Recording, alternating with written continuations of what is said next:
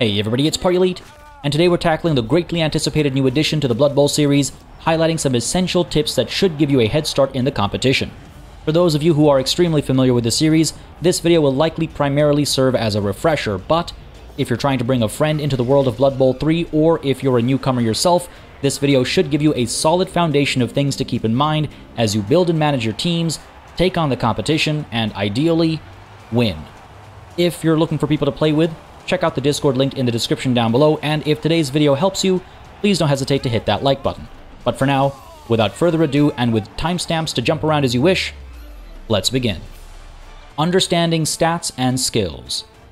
Your player's stats and relevant skills are the very foundation upon which your decisions should be made, and while we'll discuss the process of building and upgrading your team in greater depth in the next section, it's essential to first understand what these stats are and when they're relevant.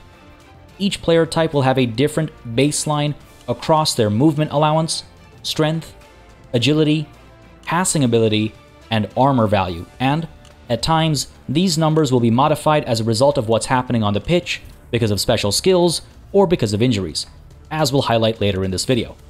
While the first two stats are rarely, if ever, rolled against, armor value is always rolled for using two 6-sided dice, and the other two use one 6-sided dice instead. Keep in mind what this notation means. A 2+ means any result including or higher than 2 counts as a success. A 3+ means any result including or higher than 3 counts as a success instead, so on and so forth. In other words, a smaller number here indicates a higher chance of success. Movement allowance represents how many squares an individual can move in their turn if left uninterrupted by enemy tackles. Keep in mind that all players are able to move an extra 2 tiles beyond this number, but those additional tiles of movement come at a risk since dice will be rolled for each of those 2 steps to see if the player slips and falls while overextending themselves. The likelihood of failing those rolls is minimal with successes on a 2+, but it's a risk to keep in mind. Another thing to keep in mind is that if a player is on the ground for whatever reason, it costs 3 movement allowance to stand up, unless they have special skills that negate that cost. This means a downed player can typically move less after standing up, and in the case of slower players, sometimes not at all. The next stat, strength, is also never really rolled against, though it's used constantly to determine how things play out when one player tries to shove another around the pitch using the block action. Anytime such an engagement takes place between 2 players, their strengths are compared to see how many results dice will be rolled.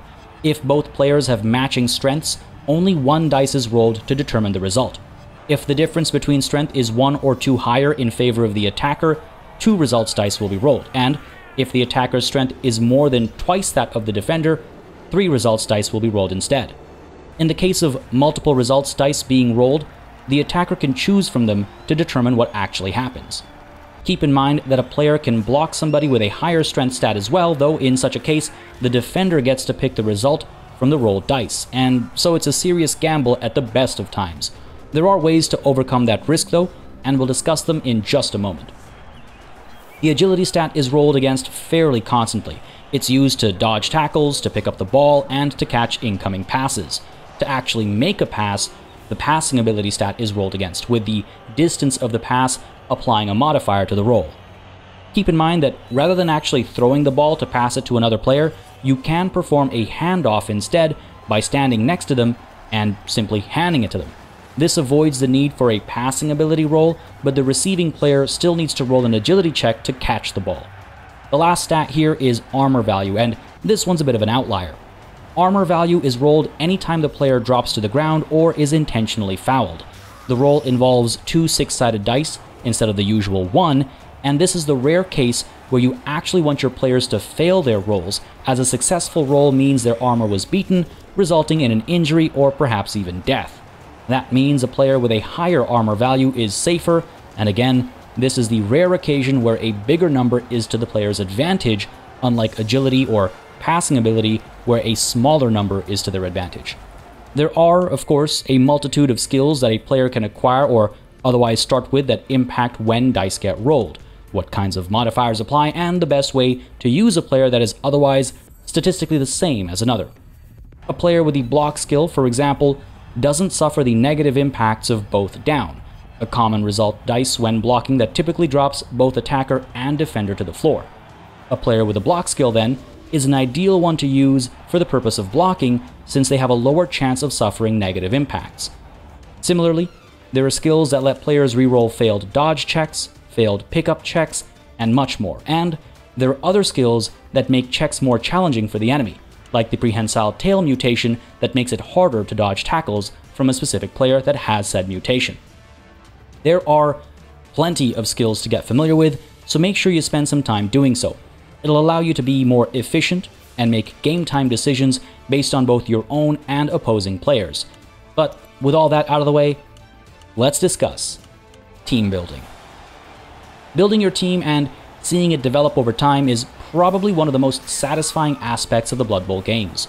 You'll hire players, see them improve over time, and watch them die on the pitch, wondering whether you should have spent more money on additional cheerleaders or temporarily recruiting a unique star player for the next game instead.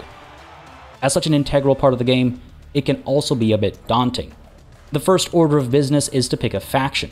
You can either choose according to your preferred playstyle, or tailor your playstyle according to your preferred faction. Skaven, for example, are very fast on the field, but they also have lower strength on average, meaning you don't typically want to engage in shoving matches, and you're not likely to see most of your players live long enough to level up significantly. Orcs are strong and hardy, though the concept of passing the ball eludes them completely. But hey, you don't need to pass the ball around if you've killed the opposing team. Literally. Dwarfs, meanwhile, are hardy and good at controlling the pitch, but they're very slow with a very mediocre passing game, a statement that has surely secured my place in their silly book of grudges. If you'd like a full rundown of the different factions and how best to use them, let me know in the comments below, and if enough people are interested, I might make a full faction guide series so you know how to use each team to the fullest. At the end of the day, though, there is a lot about team building that's common across the factions.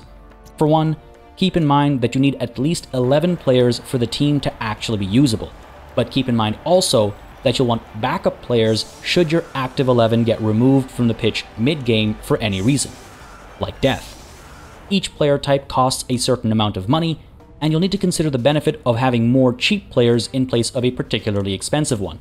Do not feel as though you absolutely must have one of each type. Save your money for additional players if it fits your preferred approach, and keep money aside for things like team rerolls and apothecaries that can help keep your players alive, and the game in your favor too. Having multiple backup players can be especially helpful when you're playing as a squishier team that is more likely to see deaths or perhaps injuries that prevent a player from playing concurrent games. Having extra money set aside will also let you draw from the team's treasury to spend on pre-game inducements, benefits that can be brought in on a per-game basis if you find yourself in desperate circumstances. Either way, make your picks based on how you want to play with the team, but also remember to lean into your team's strengths and avoid their weaknesses. A single Rat Ogre, for example, costs as much as 3 linesmen you could use to fill up your ranks and eventually train up with good tackling and blocking skills. On that note, your players gain what's called star player points based on their actions on the pitch. Injuring opposing players outside of fouls, successfully making passes, scoring touchdowns, and being the MVP of a game are the key ways to earn these points, which can then be used to unlock additional skills or improve player characteristics. Skills fall into primary and secondary categories, or are entirely unavailable depending on the player type, and purchasing skills is more or less expensive depending on said designation. Within each category, you can choose exactly what to buy for a higher cost, or you can spend less and get a randomly chosen skill from the category instead. It's not a bad idea to be picky at first, especially tailoring players for certain tasks. Securing a kicker that can more accurately place the ball, for example, is a good idea, and giving your ball carriers the ability to actually hold on to the ball is nothing short of genius. Alternatively, you can spend a significant chunk on improving characteristics. This is a great way to double down on strengths or negate weaknesses, but you'll need to collect star player points across multiple matches with a concerted effort, and there's always a chance that the player might just die in the process or get an injury that basically makes them useless. Proceed with caution. On which note, let's discuss how to manage risks. This is a game of minimizing your own risks while maximizing those of your opponent. Pretty much every decision you make is going to be about managing risks, and one of the main reasons for that is the turnover rule. Every time the currently active side fails a roll, unless they have a reroll available for some reason or another, their turn immediately comes to an end and the game moves on to the opposing team's next turn. Even with a reroll available, if that reroll is failed, the turnover still happens. Since there's a limited number of turns in a single game, losing part of a turn like that can cost you a touchdown at best and the entire game at worst. In order to avoid these premature turnovers, you'll want to always perform your actions in the order of least risky to most risky whenever possible. Keep in mind that anytime dice are rolled for any action or check, a roll of 6 is always a success and a roll of 1 is always a failure. This means that there's always a chance of pulling off what seems to be an impossible task, and there's also always a chance of failing what should be a ridiculously easy one. With that in mind, you should always have your downed players stand up and move into positions as needed, since there's pretty much zero risk involved unless they're traveling through enemy tackle zones. Separately, you should also pay attention to skill descriptions that specify what doesn't cause a turnover where it otherwise would. For example, a player without the block skill would cause a turnover on a both down result when blocking, but a player with the block skill wouldn't. Pick your battles accordingly. Similarly, you should pick your ball handlers and passers and receivers carefully. Some skills allow the player to re-roll failed attempts at picking the ball up. Other skills improve a player's ability to pass or catch the ball. While you might not always be able to use them for the task at hand, you should certainly try to prioritize them and build your formations accordingly. And, as far as passing is concerned, don't forget that you can perform a handoff to any player adjacent to the ball carrier, avoiding the pass roll entirely, meaning there's one less point of failure as only your receiver needs to roll to catch rather than both players. You should also make sure to tell players exactly how to navigate the pitch by placing multiple move orders that ensure they go exactly where you want them to every step of the way. The game typically does a good job of finding the safest path from point A to point B, but at times the safest path isn't the most optimal one for what you're trying to accomplish, as I'll exemplify in just a little bit. Otherwise, plotting out what you're planning on doing before hitting go will also ensure you're using the right type of activation. Few things are more frustrating than realize you didn't specify you were planning on passing and finding yourself with the ball in the wrong hands at the end of your turn. As you're deciding what order to make moves in, you should also keep in mind that while your players can move in any order, a single player must complete their entire turn before you switch to a different one. So, while ideally you're doing things in the order of least risky to most risky, at times you'll need to take a chance for the greater good of the team. Having team rerolls on hand is a great call, but make sure not to use them too prematurely. You'll only have a limited number based on how many you've paid for with your team's budget, and while turnovers always feel bad, you should make sure to save rerolls for the truly rough ones. As stated earlier though, it's not just about minimizing your own risks, but also about maximizing your opponent's risks. Unless your team is particularly low strength and easily pushed around, try to position them so that your opponent's players are always having to dodge your tackles, and place your players in a way that makes it harder for the opponent to make passes, and try also to take advantage of skills that threaten opportunities that your opponent might otherwise take advantage of. Again, see for example, block or prehensile tail. Above all, whether minimizing or maximizing risks, your best ally on the field is going to be using adjacency and positioning. The proper use of positioning can absolutely make or break a play as determined by tackle zones, assists, and modifiers on dice rolls. Tackle zones are the tiles immediately adjacent to a player, and any opposing player that tries to leave, go through, or otherwise pass between tiles within a tackle zone needs to roll a dodge check based on their agility. If multiple opposing players have overlapping tackle zones, the tiles where those overlaps occur will apply an appropriately stacked penalty to the dodge roll instead. Using these overlaps, you can almost entirely close an angle of approach against an opponent with low agility, though remember, a roll of 6 is always a success, including for dodge rolls. Tackle zones have an additional purpose, and that's to shut down assists. As mentioned earlier, when a player tries to block another in order to shove them around or to the ground, the strength stat is compared between the two to determine how many dice are rolled and who picks the result. This stat is further boosted by any adjacent players from the same team through what's called an assist, and these assists apply on both sides of the equation. So, if your player has a strength of 2 and they're going up against somebody with a strength of 3, you'll want to have at least one person assisting on your end to add +1 to your player's strength stat and balance the equation. You can take it a step further and bring an additional assisting player adjacent to the soon-to-be victim, and another, until the equation is suitably in your favor for the task at hand. Players on either side are considered to be assisting only if they are adjacent to the actively involved player on the opposing side.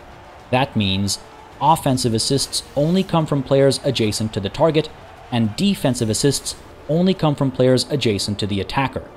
This is why it's important to micromanage your angle of approach as discussed earlier, and to specify where you're standing when you attack, as positioning will determine who's actually assisting and who's left behind, ultimately impacting how many dice are rolled and your chances of success. Bear in mind though, any of these assisting players who are in an uninvolved opposing player's tackle zone will not be able to assist, as they'll be considered marked. And you should also keep in mind, as stated earlier, that the equation applies on both sides. So, if you have weak units, you should keep assisting units adjacent to them to provide a boost to their strength should they get blocked by a strong enemy unit. It's a good idea then to shove enemy assisting units away without following them when possible, as this allows you to remove the aforementioned marked status while still providing assists against a central target. Players are also able to assist their teammates through adjacency when you want to foul a downed enemy. Each unmarked opposing player standing adjacent to a downed player reduces their armor value when protecting against a foul. This makes it more likely that they'll suffer an injury or even death. See, there's always a risk of getting caught when performing a foul, so having this assistance will at least make it more likely for you to get a positive result, even if your player gets booted from the game. One final major reason to consider positioning and adjacency has to do with roll modifiers. If the ball is on the ground, any player that goes to pick it up must make a roll based on their agility stat. This roll will see negative modifiers for each opposing player that's standing adjacent to the ball, making it much harder to pick up and making a failure and resulting turnover that much more likely. Similar logic applies to passing. A player surrounded by opposing players will suffer a penalty to their ability to catch the ball. As you can see, it's very important to use tackle zones, adjacency, positioning, and assists to not just maintain control of the situation, but to keep the odds in your favor too. And hey, if all else fails, use injuries. Sure, you need touchdowns to win the game, and touchdowns earn you money, but you only really need one more touchdown than the opposing team to win, and you know what makes it easier to score touchdowns? If all the opposing team's players are dead or otherwise off the pitch. Even when you have an easy touchdown ahead of you, check to see if you might be able to get a few blocks in before scoring. A good hit or two might just remove a player from the rest of the game. Separately, if an opposing player gets too close to the edge, try to come at them from the side, using blocks to push them out of bounds and let the fans injure them for you. Stack tackle zones to not just make it harder for enemy players to move, but to make it more likely to drop them and potentially cause injuries. And if you don't manage to injure them with a tackle or a block, consider following up with a foul. Remember, a prone player needs to spend 3 movement allowance to stand up, a stunned player is unable to do anything for a whole turn and then needs to stand up in the next turn afterwards anyway, and a knocked out player is out of the game until they get a lucky dice roll, post-touchdown, or at the half. And an injured player might be completely useless depending on the injury, or in the case of death. Make sure to have an apothecary on hand to try and minimize the worst of your own player's injuries, but don't ever forget the benefits of spilling blood in a game of Blood Bowl. Make sure, as always, to play to the strengths of your team though. Some are better at causing injuries, and some are better at dying. Don't go chasing the enemy if you're the latter. But there you have it, folks, 5 essential tips to keep in mind as you play Blood Bowl 3, and I sincerely hope this video has given you some guidance to get you ahead in the game. If you found this video helpful, please don't hesitate to let me know by leaving a like and a comment down below, and feel free to share it around with your friends just to make sure they're up to speed too. With that said, folks, if you're looking for people to play with, don't forget to join the Discord linked in the description down below, as we have an extremely active Warhammer fan base in that Discord, and I'm sure a lot of folks are going to be diving into Blood Bowl 3. And if not that, there's always Blood Bowl 2. With all that said, as always, a massive thanks goes out to all of the channel members and patrons who've been supporting the channel on a monthly basis. Y'all keep us alive and running smoothly. And of course, a big old thanks goes out to each and every one of you for watching. Until next time, cheers.